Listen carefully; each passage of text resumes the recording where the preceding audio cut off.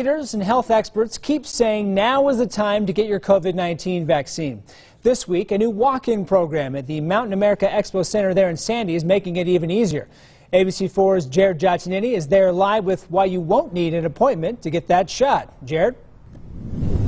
Brian, well, this is a week-long pilot program, and Salt Lake County health officials say it's a way to provide more vaccine options for people.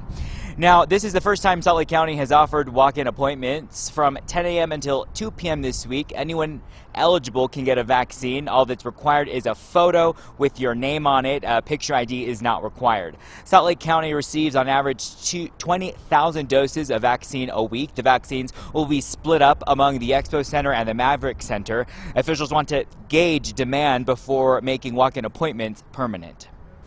Ultimately, this is about equitable access for the COVID-19 vaccine. We want to make sure that there are the least amount of barriers possible in terms of getting the vaccine, and timing may be one of those things.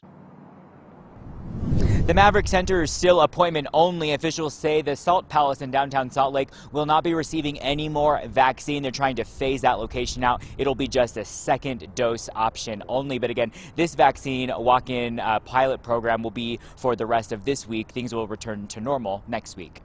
Live, Jared Giacchini, ABC4 News.